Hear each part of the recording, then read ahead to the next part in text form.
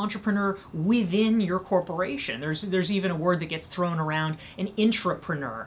We all need to be more entrepreneurial thinkers. This is not a thing that you do, it's a way of being, it's a way of thinking, and it's fundamentally about adaptability and flexibility. We all know that the world of work is changing rapidly. And if you want to be successful in that, you can't just sit back and wait for orders. You can't just sit back and say, well, that's not my job. If you're an entrepreneurial thinker, you realize that everything is your job. You're accountable not just for doing a little task, you're accountable for results. And if you can think smarter and faster and better about how to get there, you're going to be recognized and rewarded.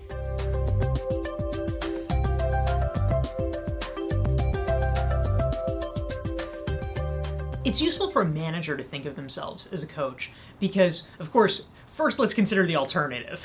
You could be a manager as order giver, dictator. Nobody likes that, right? That's not how we want to be treated.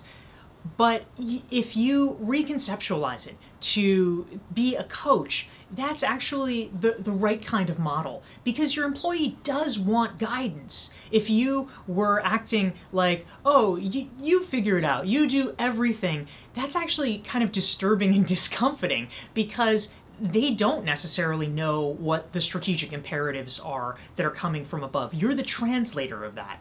But the coach is the exact right model because you're not forcing someone to doing it, you're not being an autocrat, but meanwhile you're not leaving things so loose that they're just flapping in the breeze. You're providing gentle guidance and knowing that they have the answers within themselves, but you're steering them to better performance and smarter delivery of services and their best selves.